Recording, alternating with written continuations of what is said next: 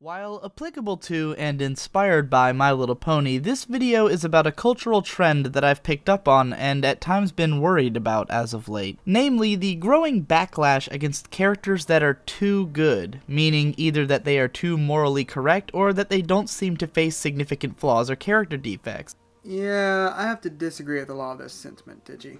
First of all, no, there is nothing wrong with a morally righteous character. Duck from Princess Tutu being a good example of this I just mentioned recently. But there is an extreme danger in having Twilight become too perfect by lacking character flaws that should not casually be brushed aside. The three pillars of a great character are strengths, weaknesses, /flaws, and quirks. Take away one of these pillars and the character is flat at best, broken at worst. There's a common screenwriting ideology where a great story's external conflict reflects the more important internal one. However, a perfect character that never questions if what they're doing is right or just what they desire has no internal conflict to face, making them and their stories less interesting. First of all of those examples are not perfect characters, as each has multiple flaws. Gandalf the Grey made multiple morally questionable calls. Heck, Tolkien's lore starts off with one. Vash, though amusing, is childish to an extreme most of the time, and avoids facing his past to the point where it blows up in his face and hurts all those around him.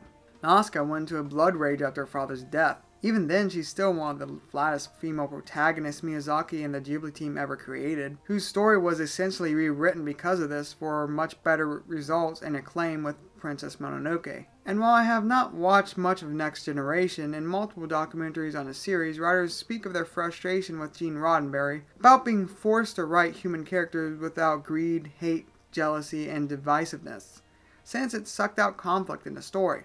Here we start to hit some of the flaws of perfection: believability, relatability, and low tension.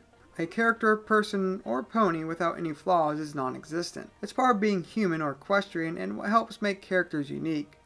A character that is never challenged by their limitations or faces inner turmoil over making the morally right choice is boring, robotic, and unrelatable. Oh, never mind, I'm not hungry. Being unrelatable is especially dangerous for Twilight since she is the audience's surrogate whose narrative purpose is to be as relatable as possible. When a character is perfect, there is no tension also in the story to their scenes. Tension by definition is created by uncertainty. A perfect character will always do what is right, which strips away their tension. This is why I believe AJ is the least popular of the main six. She is dependable and reliable to the point of boredom. Applejack season was a great episode, but stripped away AJ of her one noted flaw, her stubbornness, 4 episodes into the season. And look what that nearly perfect status from the get-go has done for her. And for goodness sake, I hope the writers finally give AJ a new character arc and flaws overcome already. Don't let Twilight become the next Applejack. No! God, please, no! No! No! No!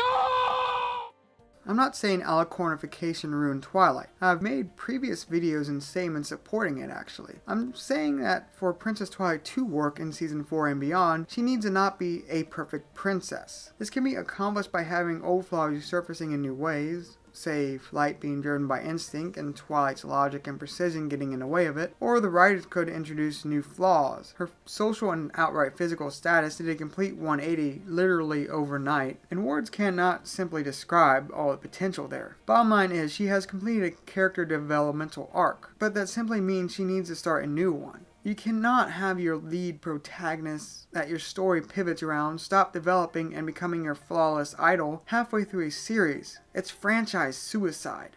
Equestria Girls has its problems, but it handled Twilight brilliantly, I find. I was more invested in Twilight's character in Equestria Girls than all of Season 3 because it returned to the adorably flawed Twilight adjusting to a new situation in her own way. I greatly hope to find more of this again in Season 4.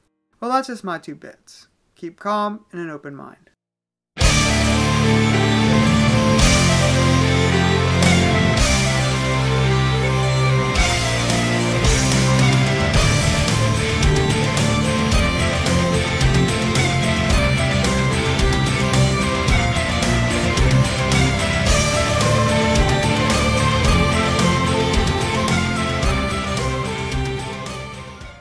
Also, Lucy is best Twilight. Hold on a second. I didn't realize this was written by Camus Zalion.